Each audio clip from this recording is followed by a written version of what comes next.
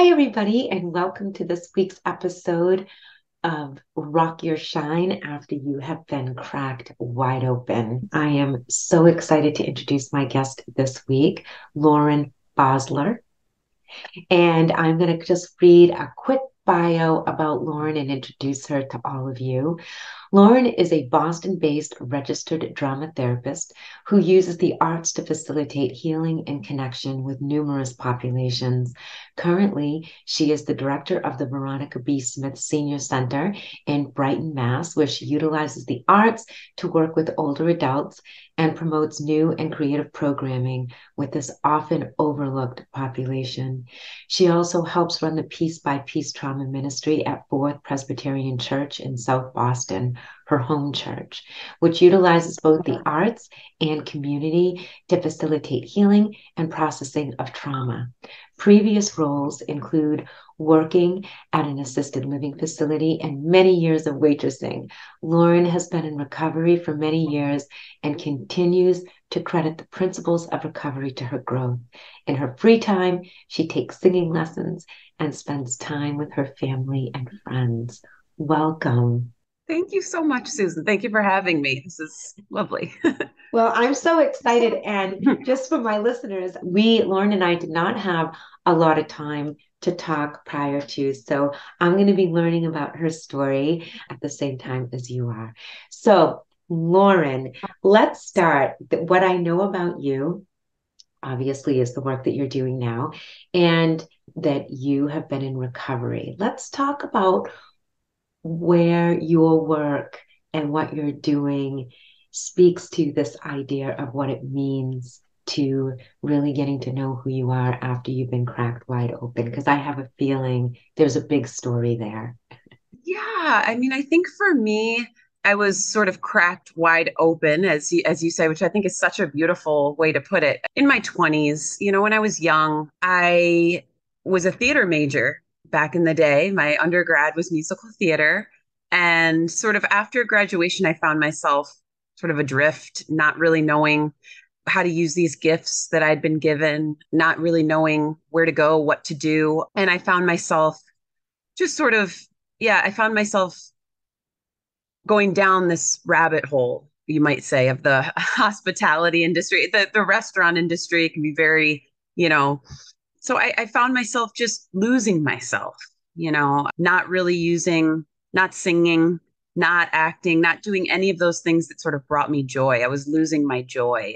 I sometimes say, and that kind of continued throughout my 20s. It got worse and worse. And when I was 27, I sort of had a realization that, drinking was not going to work for me. I could not do it the way that other people seem to be able to do it. And, I started going to an outpatient rehab, and it's the best thing I could have done for myself. Well, I was inpatient for a while, and then I went to 8 months of outpatient treatment, and it's absolutely Let's slow down. yeah, yeah, yeah. Let's slow down just a little bit. So, how did you realize what was happening? Did you have, did you wake up from a blackout? Were your friends concerned about you? Did you have an intervention? Like, what kind Yeah. of led you? I mean, I think that we can all recognize, sort of that snowball effect, right? Hmm. Hmm. Where your drinking was getting out of control. But what was your awakening for you to say, I really have to do something here? Yeah, I don't know. I didn't have like I talked to some people in recovery that have, this moment of sort of that's it, I give up, I didn't really have that moment of surrender. It sort of seemed like just a slow slide into the bottom for me, and everyone's bottom is going to be totally different, you know what I mean? But for me it was just knowing, I ended up in the hospital. I mean, for me, that was scary enough to say, this is not working, and I had friends that were concerned. My family was concerned. Okay, so So I didn't, s- did you end up in the hospital from an event or did you put yeah, yourself? yeah, I would say so. Okay, I would say so. But, okay.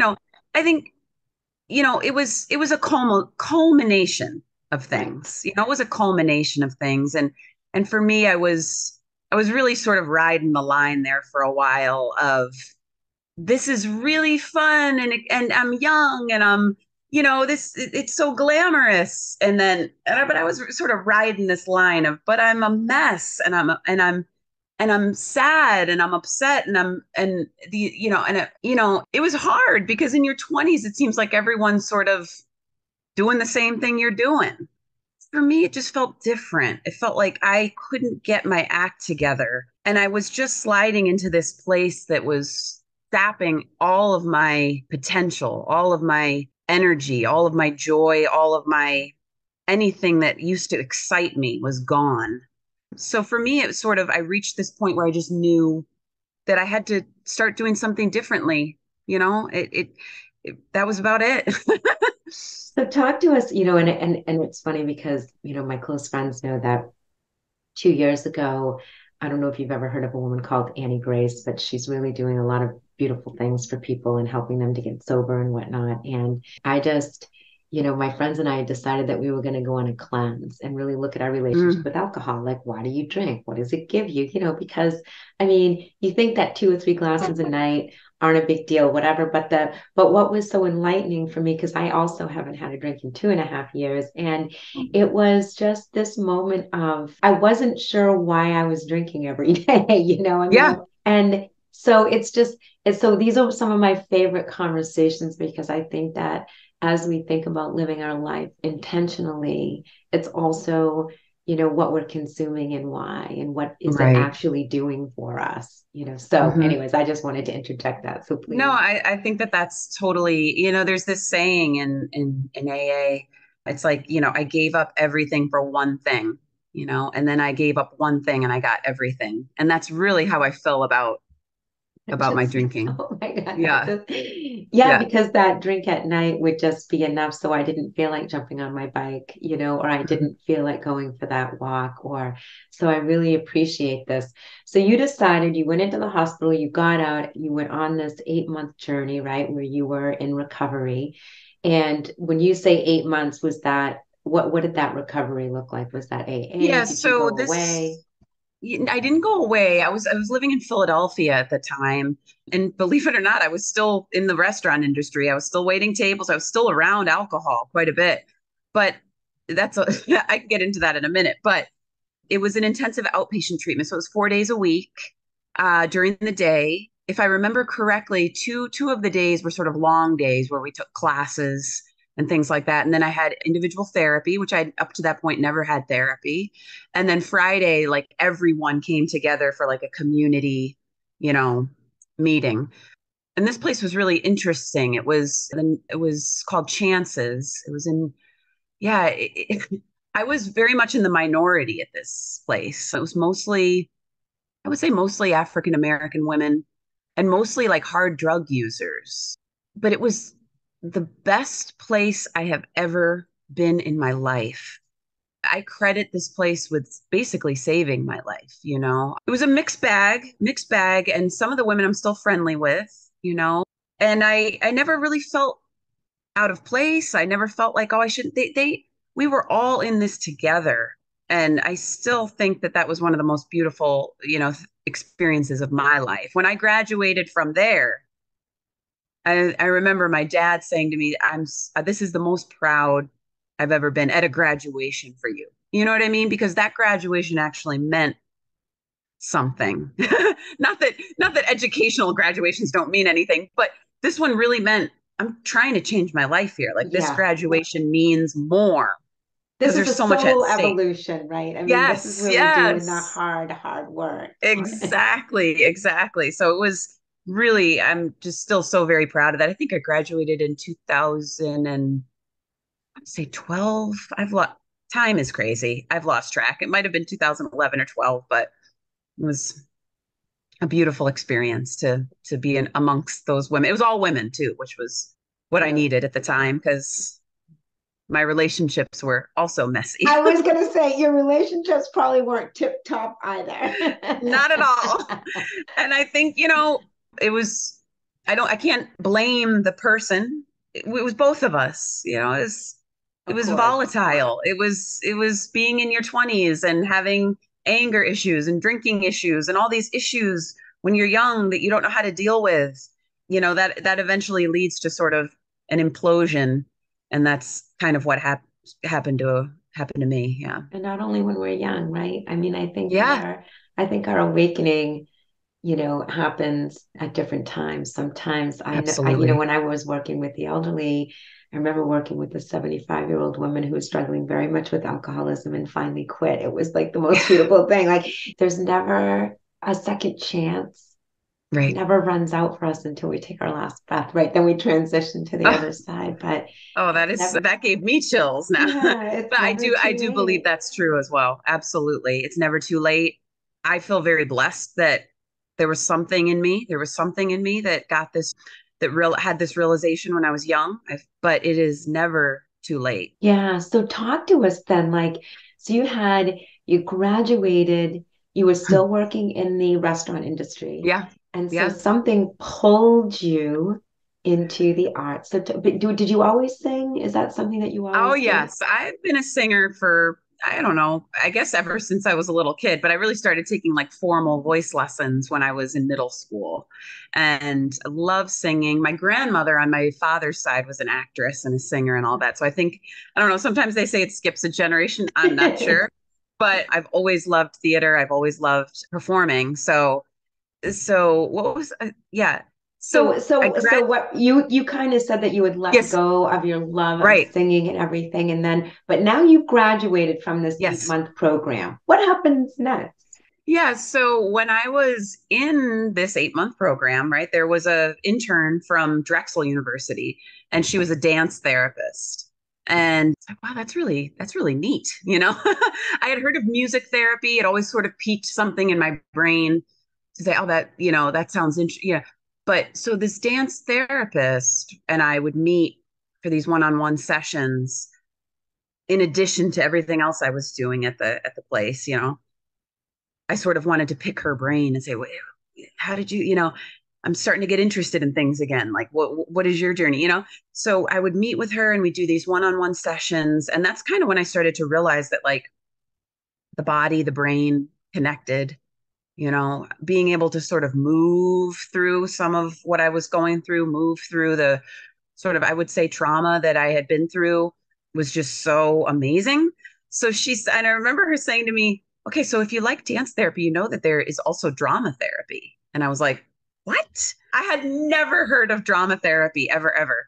And I think I went home that very day and sort of, and sure enough, there's a handful of programs across the country for drama therapy. And I was like, this is it.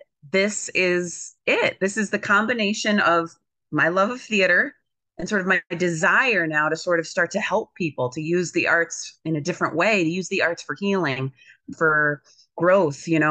So that started my journey to apply for grad schools. My first year, I didn't get into any. I stayed in Philadelphia, still waiting tables, still getting getting stronger. So just Yep. wait, as you're getting stronger, this is Yep. important because I have this feeling we share this belief. I haven't asked you this, that, the universe really has our back, and when a door closes, it's for a reason and divine timing and all of that. I don't know what your beliefs were then, but the first hit I got when you got that rejection that you didn't get in anywhere, did you have a backslide of like, what was going on for you mentally? Were you strong, thinking, okay, this is happening for a reason? Like, what was your reaction? Because I could almost feel like that would be, Yeah. you're all excited to go do this thing, and then the doors Right. aren't opening. What was Right. happening for you when you were getting those rejections? Well, that's funny because it was one rejection. I think I put my eggs in one basket, Oh, you know? okay. And so my first year was like, I want to go to New York City. I've always wanted to be in New York City. This is where I'm meant to be. This is my moment to go to this program in New York City. And I didn't get in. And I was sort of devastated by that, but I didn't backslide or anything like that. I worked through it. And then the next year when I applied to more programs, including one here in Boston at Lesley University. And I think that first year I sort of sold myself short. I thought, this is where I want to go. This is it, blah, blah, blah. The next year I took the time to go to Boston, to go to San Francisco, to go to New York, to kind of really poke around and see, do I see myself here? Do I see myself there? And it was Boston. where I felt this connection. And that was the school that I wasn't even really going to consider.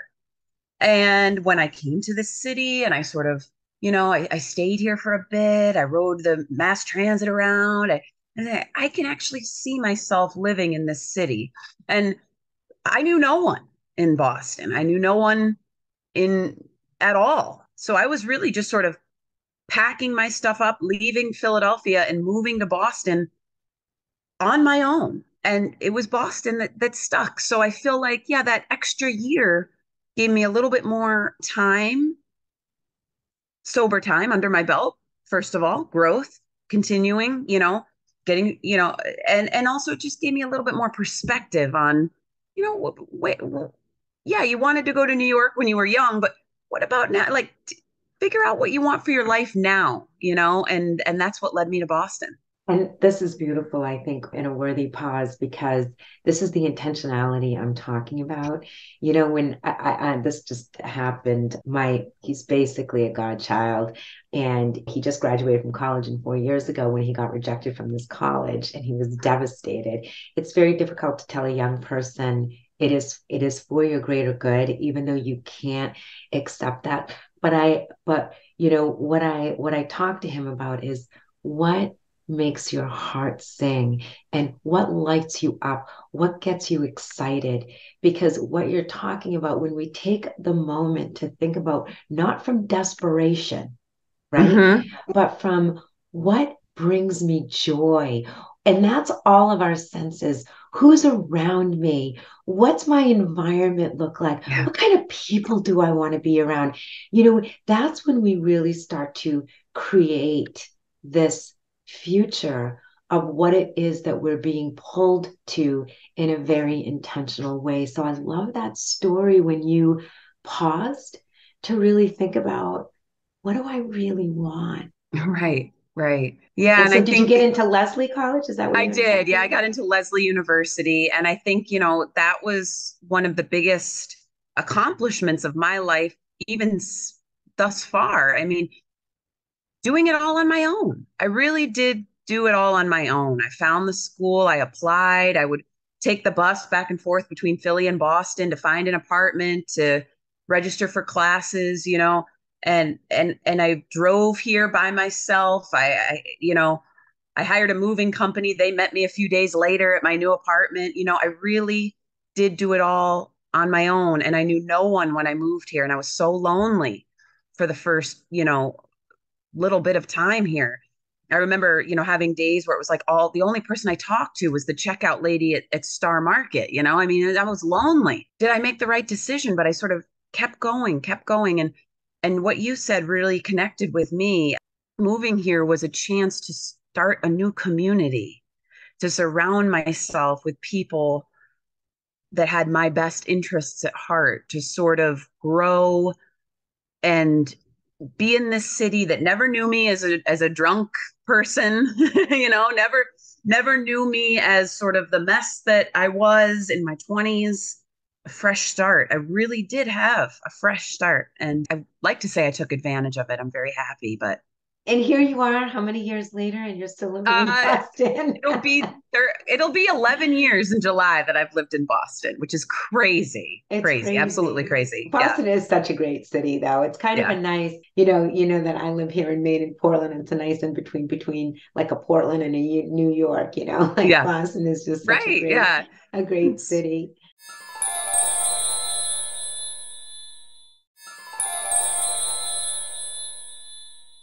Hi, everyone. I wanted to take a moment to announce some exciting news that I am finally releasing my 6-week grief and loss virtual course, and lots more information in the show notes about the course. It's a PDF that you can pull up and read all about the details, what we're going to be covering, the focus and the structure of the course. You can sign up on my website, rockyourshine.com.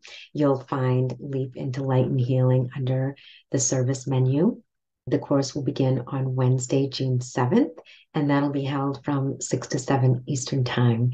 So if you or anyone you know is ready to take the next step in their healing and really have a place to share and process, then please send them over to rockyourshine.com. I look forward to working with you guys. Take care and enjoy the rest of the show.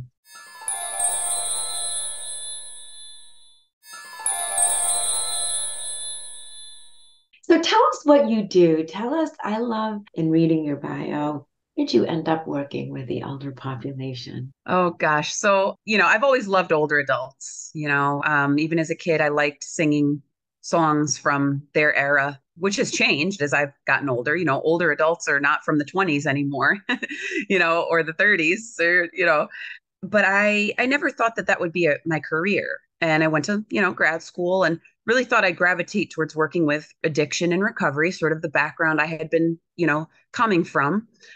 But I did an internship on a geriatric psychiatry unit of a hospital. And that experience, that was it. I was like, these are my people. These are my people. I love them. But what were you doing with them? Like, I really want to know. I Yeah, wouldn't think, like, I just naturally would not think that is where a therapeutic theater major would go. Like, it's sort right. of like, okay, make that bridge for us. Well, it wasn't where a lot of my classmates went. And I think still the working with older adults is not where people gravitate. But, I was working sort of, acute mental health. A geri psych unit is a very mixed bag sometimes. So you're seeing Alzheimer's and other forms of dementia, but also schizophrenia, bipolar, major depression. You're seeing it all, and they're all together. you know, for better or for worse, they're kind of all lumped together. So I was running like morning groups where we would do check-ins, and I was doing individual expressive therapy with people, trying to get to know people. I remember one patient loved musicals, loved Broadway musicals. So we sort of connected over listening to, musicals. So there was another patient who just liked to come into the room and get a piece of paper and stencils and crayons and do these stenciling, art pieces of art. So it was interesting to see like sort of what medium people gravitated towards. It wasn't always drama, which is fine with me. The arts, I'll do it all. I'll sing, I'll dance with you, I'll draw with you, I'll do whatever. So for me, that was the experience where, obviously they were the most acutely sort of ill.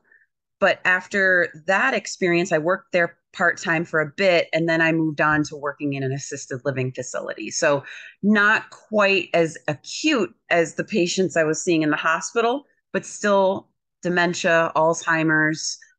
And now I'm the director of a senior center. So, these folks are much more independent, young, old, as they say, as opposed to old, old. But all sort of informing each other. I mean, the way that I look at my job at the senior center now, there's still people that come in sometimes that are dealing with, mental health issues. So my background, I'm able to sort of meet these people where they're at and not feel overwhelmed or frightened by them. I'm able to sort of use my background to infuse my current position. It makes me very emotional because, as I shared with you, my mom, the elderly are very near and dear to my heart. My mother, after her stroke, she, would fall, and she Mm. was aphasic. And what that means for listeners is she could not talk. And so, when she would go into rehabs, or she had to go into an assisted living for a couple of weeks, that as she was rehabilitating, and it was very difficult because she could not speak. So I was there Right. constantly and really watching. And not all facilities are that great and or in Mm. taking care of our elders. And so this story is so beautiful. My mother was an artist. She, even after her stroke, she used to love to do, we would take her down to the pottery place that they had, and she would, because she was huge into ceramics at one point in her life, and it's so therapeutic. Mhm. And so I'm just curious, as the director of this organization, how do you infuse the arts in this assisted living facility? What does that look like? I'm sure you're probably not doing that as the director, but do you have? Actually, I am, which is really, yeah, I really am. So, at my current job, I run a theater group for older adults. Yeah, so I do. I know I'm the director, but my real passion is running programming and being with people. So my office door never closed, never closed. That is what makes my job. That's what I love about my job is I'm always around people. There's never a dull moment. So we have an older adult theater group on Wednesdays, and we've been, oh my gosh, they're amazing. So every week we're doing sort of different principles. I would say I pull in from drama therapy, but I also pull a lot from my actual theater background. We're learning what stage right is, what stage left is, but we're also sort of playing with the ideas of improv and joy and creativity, and we laugh a lot. And I think that in itself is so therapeutic. Seeing these older adults that sort of, I guess they never really thought they'd have another chance to do something like this or even ever have a chance. There's some that have done theater and now they're doing it again and they're so excited. There's some that never have and they're just like, I can't believe I'm doing this. This is crazy. So we have our theater group, but I'm bringing in interns. We had a student from Emerson and she did a storytelling group, which culminated in a performance, like a reader's theater performance, which was amazing. It was absolutely amazing. We have musicians, we have artists, we have, yeah, I mean, I'm trying to make it so well-rounded and so not the stereotypical thing that people think of when they think of, there's so many people think of assisted living or a senior center, which is what I'm at now, which is really a day program, as the TV's on, people are drinking coffee, they're playing bingo, there's not much going on, there's not much excitement. It's just a place for people to go to sort of, I don't know, while away the time. And Until they that, die, that's how they right. feel. And that is what I feel like my passion in life has become debunking that stereotype that there's this point that you reach where that's it. And I feel very passionately about that, that these folks are so creative and so they would blow you away. And at our senior center, they're busier than you are, from Monday through Friday from 8:30 to 4, they are busier than the I am average coming person. to this. I am going to Yeah. come there. Yeah. I love that because my mom, it was a running joke. So my dad was sick, and that's why my mother had to go someplace for 2 weeks. And literally, even after her stroke, my mother was just this Italian feisty woman. She was up for everything, and she was so bored at this place because all the elder people, right? She's in her late 70s. They all went to bed. So she'd sit up and she'd help the staff fold the Oh my laundry God. and the towels and drink coffee. I mean, I love what you're saying.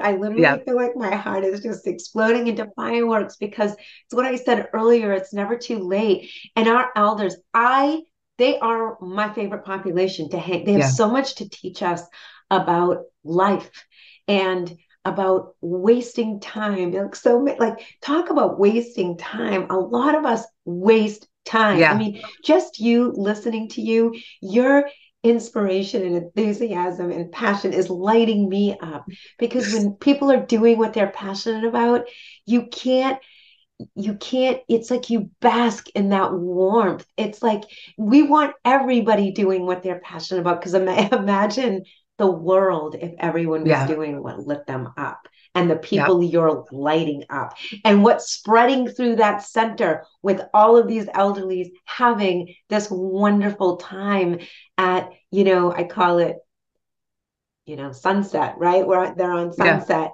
Yeah. And so what have you noticed about the population? I mean, do you see that infused throughout the center and the way how it's changed the atmosphere? I mean, I would just be Yeah. curious. I mean, I think I do. And, I certainly don't want to sit here and toot my own horn, but I do hear comments about how Toot the away. toot, toot, toot, toot. No, but the center has changed a lot under sort of my leadership and also my assistant director. We work so well together. So when you have when you have a coworker, when you have a co-director that you work well together, that changes everything too, because you're both sort of on the same page. And but I think we've changed it. I think it's really the word has kind of gotten out in the neighborhood that it's kind of the place to be, there's buzz around it. And now you've got And a long wait list, right? yeah. So it's funny because, there will always be folks who say, I'm not going to go there because I'm not old. I will, there will always be people who don't want to go to the senior center because that means admitting that they are old, so that's okay. But I'm hoping maybe some of those folks will see that it's just, we're still doing fun stuff here. It doesn't mean that you're giving up by coming to a senior center. It's like almost the word senior center sometimes I think needs to be rebranded to like Center for Active Aging or a place for, like it just, the word senior sometimes or elderly really gets people, these are words I don't love. The the city of Boston, which is what I work for, they rebranded. They're not the elderly commission anymore. They're the age strong commission, which I think Language matters. it matters. It matters. Elderly commission makes you think, age strong commission makes it just totally different. It's totally different.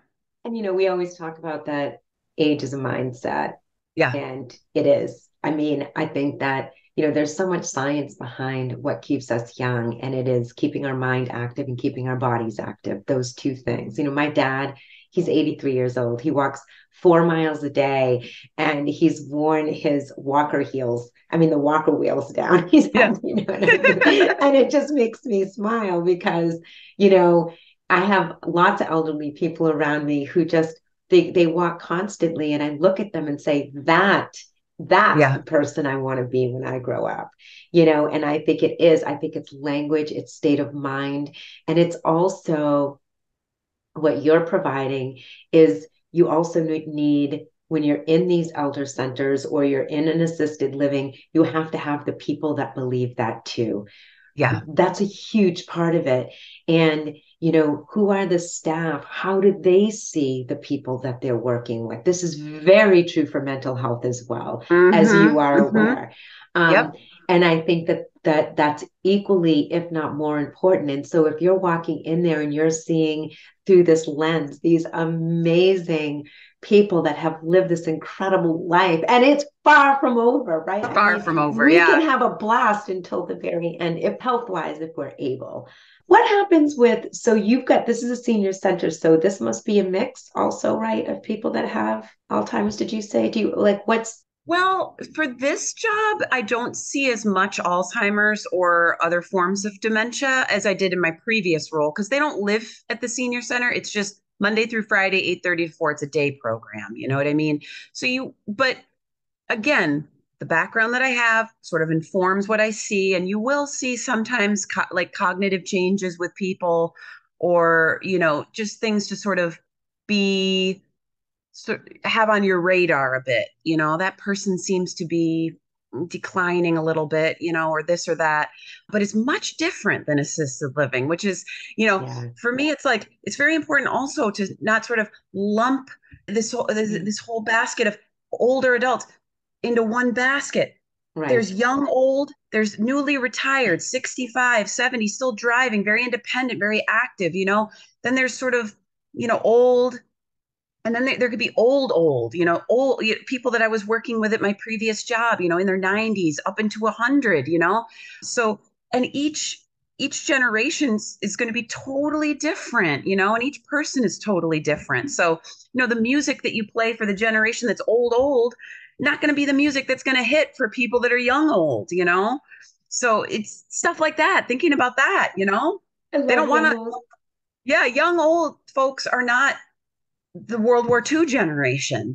They're the Vietnam generation now, so it's very, you have to think about who you're interacting with as well and not just sort of saying, oh, this is an old person. Absolutely. And the other question I wanted to talk to you about, and I know that there's been a lot of information that's come out certainly since COVID because mental health issues, of course, skyrocketed Mm, during that time. And I think we're just seeing still the tip of the iceberg of some of the the after effects of that, because our elder population are also can be quite lonely, and especially like my dad who lost, my mom. So there's a lot of elders out there too that are living alone. They've got grown children that might live around the country. They don't get to see very often, etc. And then when COVID happened, here we're trying to protect our elders and at the same time creating more of this isolation and loneliness. I'm interested because of your mental health background as well as your theater background, because they've had a ton of loss in their lives, right? The older they are, the more loss that they've had. So I'm just interested in the work that you're doing at the senior center. Of course, all of the activities that they are involved in, there is a mental health component to that. But is there any kind of, I guess I just want to say, a therapeutic component to some of those residents who may be struggling with depression and things like that? Is that a piece that you guys deal with? Yeah, I mean, I think that I can sometimes see that. I think for me, it's all about the lens that I've been given. So I am there to support people wherever they're at, and I can help refer them to different things. The problem sometimes with older adults is, and not all of them, of course, but they, mental health for them is, why would you want to spend time on my mental health? It doesn't matter. Some of them come from a generation where you didn't talk about anything.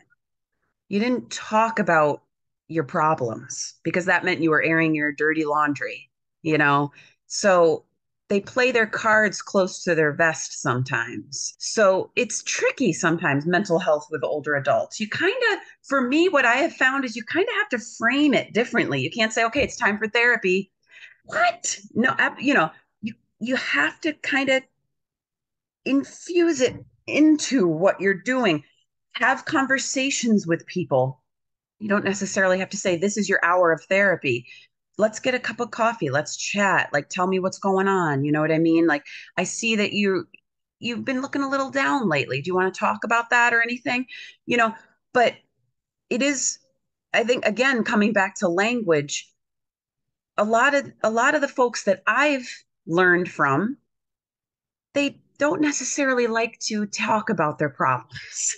You know, and it's like a generation It's of, a pride thing. It's yeah, pride. yeah, and it's like, I've heard so many stories about people who were didn't know that they had a sibling that was sort of shuttled to a different place, or they didn't know that their who they thought was their mother was actually their sister. No, other way around. The thought was their sister was actually their mother. I've heard that story sometimes. I've heard of people, sort of, it just, there were things that happened to them that they didn't even realize till years later, Yeah. because of this sort of wall of silence, I think that's been put up in our society.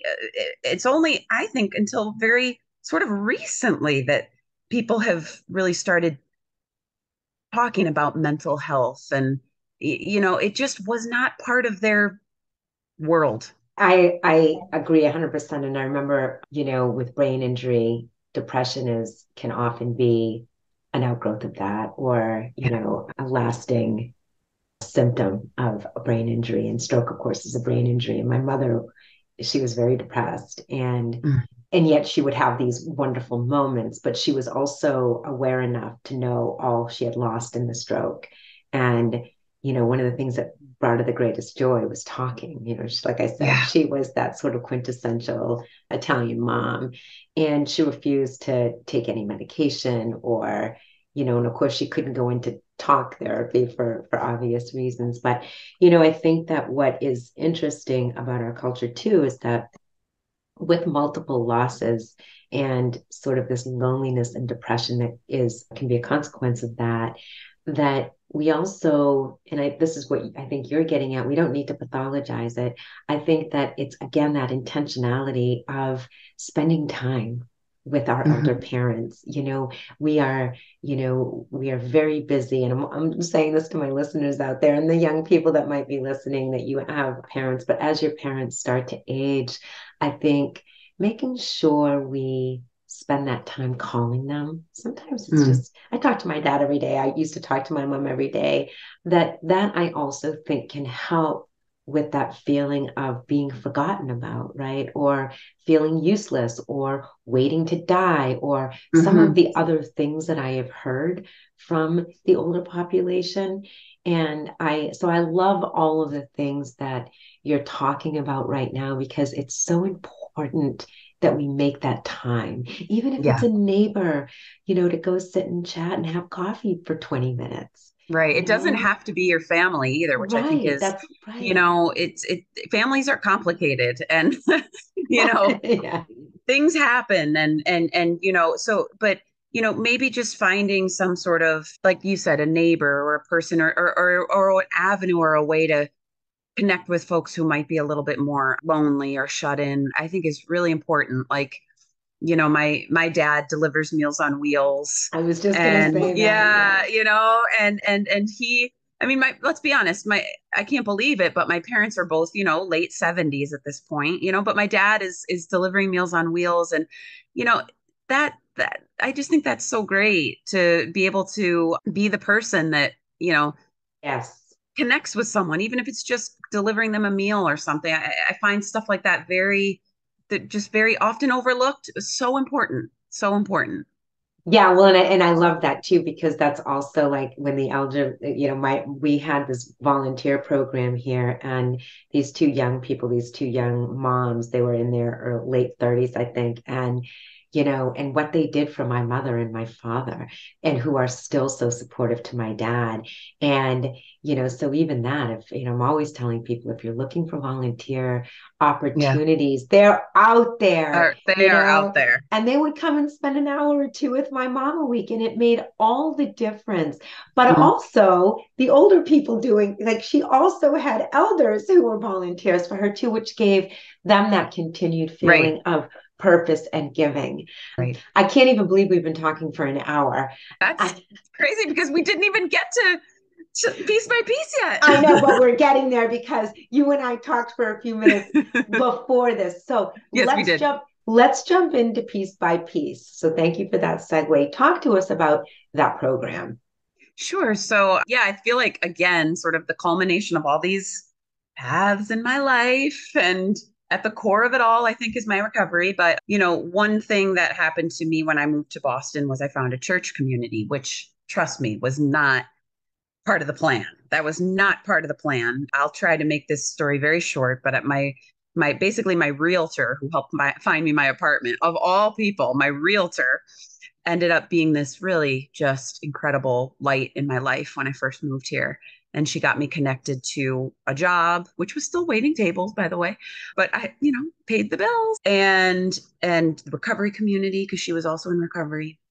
And she invited me to her church, and it was Fourth Presbyterian Church in South Boston. She was the kind of person that just she always wanted to make sure I was okay, that I wasn't lonely, that I was all right, because she knew I was all by myself. She'd come over sometimes, we'd go for walks. She'd take me out to Castle Island to get a hot dog or whatever. So she brought me to church one Sunday, and it's funny because I still tell this story. I was like, it wasn't for me. It wasn't for me. So thanks, but no thanks, Betsy. But then in the spring, she said, well, we're having a 12 step, like a recovery group. So why don't you just come for that and see, how you feel? So I did. And actually, I really enjoyed the recovery group. Well, if you enjoyed that, after the recovery group, there's choir right after. And I know you love to sing. So slowly I started to get back involved with this community. Okay, now I'm singing in the choir. I'm coming to church on Sundays. And it just sort of organically just became part of my life here in Boston. Still, I will say to my pastor, I'm not exactly sure how religious I am, but I am so glad that there's this space for me to sort of wrestle with that in community with people that are, it just is an amazing space. So part of what we have started, and this was before the pandemic, is a trauma healing ministry. So of course that to me that was really interesting because you don't necessarily see churches combining what they do with mental health, right? So these two worlds coming together and is not something you see at every church. So we based our what we do on Roxbury Presbyterian Church. Their model, they call it Can We Talk? But they sort of taught us what they do at their church. And through the years, we've gone to, trauma retreats together and classes together and just learning what trauma is and how it affects people in our congregation, how it affects the whole community. So we started this program that we call Piece by Piece. It meets on Monday evenings, and it's a place for folks to come and what we say in our guidelines is share their experiences of grief, loss, or trauma, as well as their healing process. And And we and just started an arts component to it. So that's been real. So now, like, everything is coming full circle. it's how do you have time for all of these things? Uh, that's a good question. That's a good question. But it's so What's the age group in Piece by Piece? Because it just I would sounds like say, such a 18 and above. It doesn't, yeah, I would say 18 plus. But the arts night is on the first Monday of the month. So we usually start with a prompt of some kind or a poem, and then folks can go off and sort of create for half an hour. And then we come back and you can talk about or not talk about what you created. We have collaging and clay and journaling and watercolor and I think that's it. And so wherever you're called to create that night, and then the third Monday of the month is more of a talk based gathering with music. And we say it's in a church, but it's not a church service. It's a place to kind of just come together and to abide and to listen to each other. So where else do you get that peaceful, quiet hour in your life? So hard to carve that out these days. So that's what we aim to provide.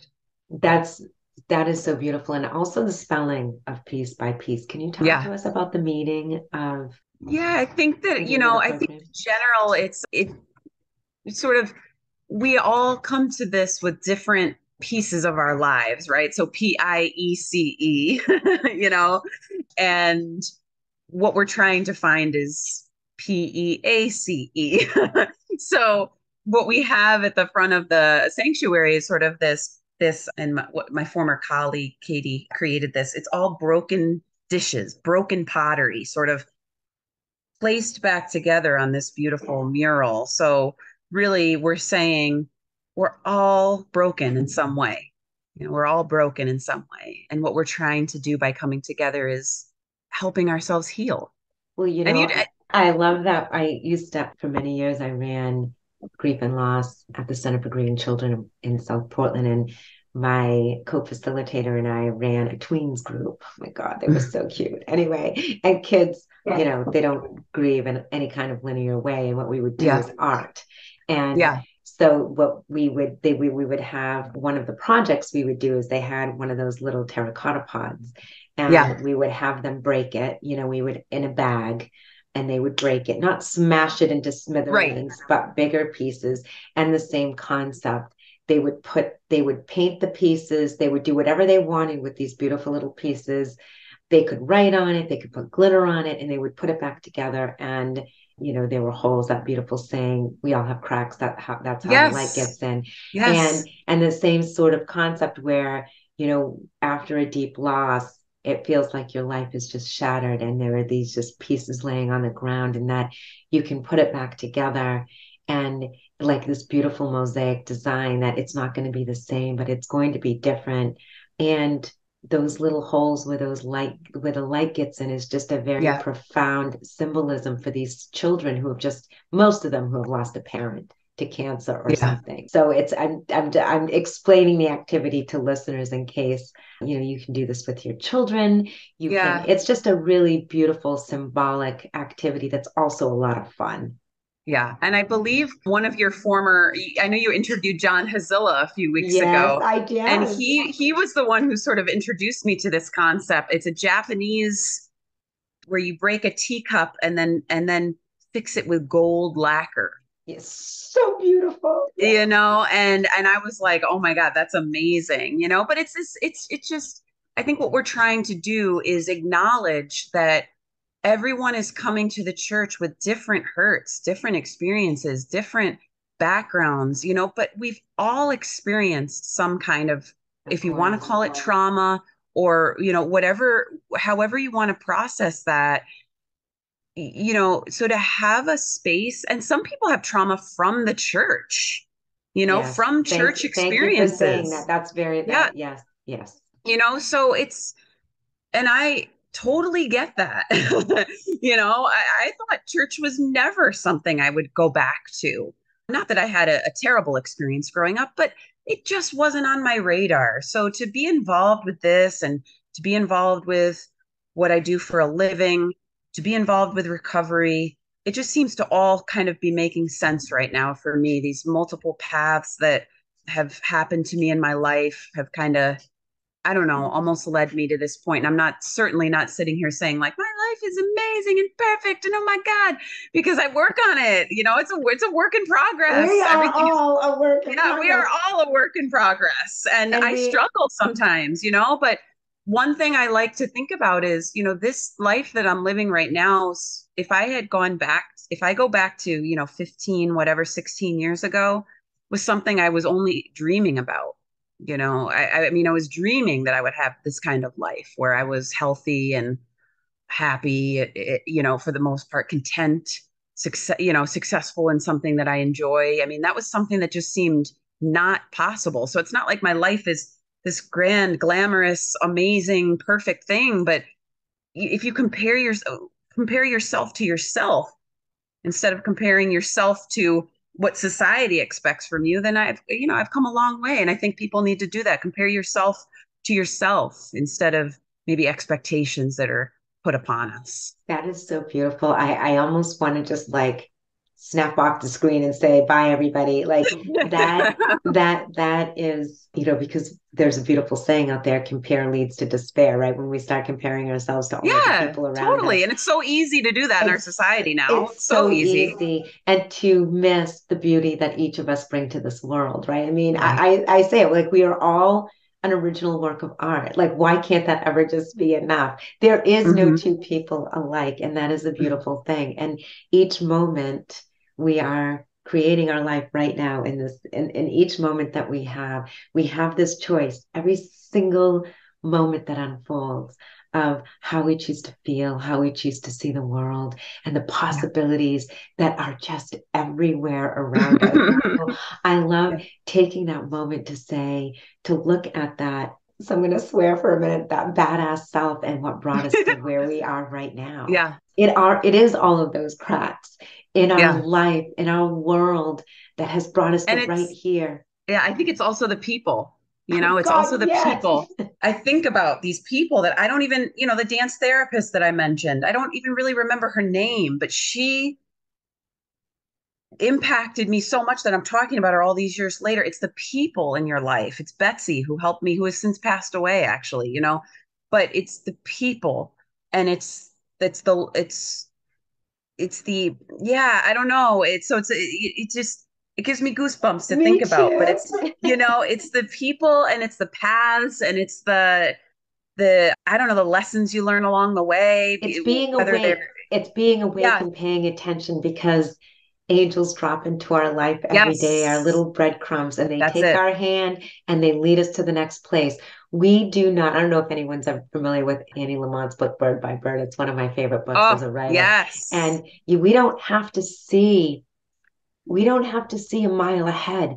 We literally Right. just have to follow the little breadcrumbs Bird that'll by lead us bird. bird by bird, right? And oh, thank you for this. This has been Oh, such a beautiful interview. thank you so much. I do end with two questions, so you're not Sure. off the hook yet. Now, you had stated you don't really have social media, is that right? If somebody wanted That to is find correct. you, I have a personal Facebook, but I'm not like on Instagram or Twitter or anything like that, unfortunately. So I if have an anyone email. wanted to email you, yeah, if they wanted Yes. to Yeah, learn yeah. like more about your program, if we're hearing somebody who are in churches and are really Yeah. excited about the idea of emulating these programs, we will have your email in the show notes, but would you like to share it with people if you feel Sure. Yeah. So comfortable? it's my first name, Lauren A. Basler at gmail.com. And that's So I would be yeah, Basler. Sler, correct. So Lauren A. Basler at gmail.com. I'd be happy. Yeah, the social media thing is funny because when I was filling out that form, I was like, oh no, I really don't have much of this stuff, but in a John way, I'm doesn't kind of glad.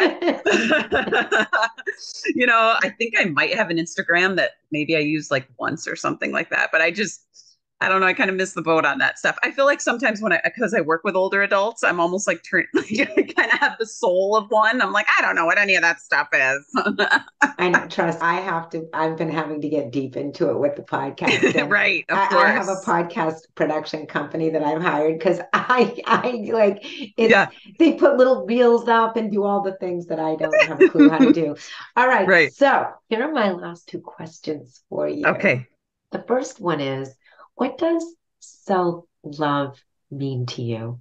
Self love to me means being okay with being alone almost. It means being okay to sit with yourself and stop for a minute. Put the phone down, put the emails down, put the social media down, it means just being able to inhabit your body and to be okay with it. Be okay with where you are in life, I'm working on that. I'm not there. There are times where I'm like, I don't like this part of my body, and I don't like, I struggle with self-image sometimes. So it's about giving yourself grace and not not giving in to those voices that we hear in our head that tell us we're not good enough, or not pretty enough, or not thin enough, or not this enough, especially with women. That's a whole nother story. We'll do another podcast some We're other not time. young enough. So it means being able to tune off, for me, tune out those negative things that I think about every day, and just saying, I'm okay. I'm okay. Beautiful. Okay, finish the sentence. Hope is. I think hope is all around us. We have to look. Hope is all around us, but it requires sometimes work in our society to find it. I think it can be very easy to slide into a place of, God, everything is, what is, everything seems to be bad and wrong. And where do I even fit in all this? I just feel like a tiny little speck in the midst of all of this pain and hurt and everything in our world. There is hope out there. There's hope. I think hope comes from connection, and hope. So maybe it's like hope is connection. Beautiful to self and others, right? Yeah. Lauren, I want to thank you for spending this time with us this morning. Thank you Thank for you. having me. This Thank, is, I think I said to you in the beginning, I'm like, I don't necessarily, this is something new to me. I've never really been interviewed like this. And it was just really wonderful. Thank you. And thank you for all you do. It's just such important work. And I hope that we can both continue to crack the world open with love. yeah, me too. And Yeah. compassion. And I want to compassion. thank all of my listeners for tuning in. Always, I trust that whoever is listening will take and walk away with something from today's conversation with Lauren. Thank you all for tuning in. I love you all, and we'll see you here next week. Bye for now.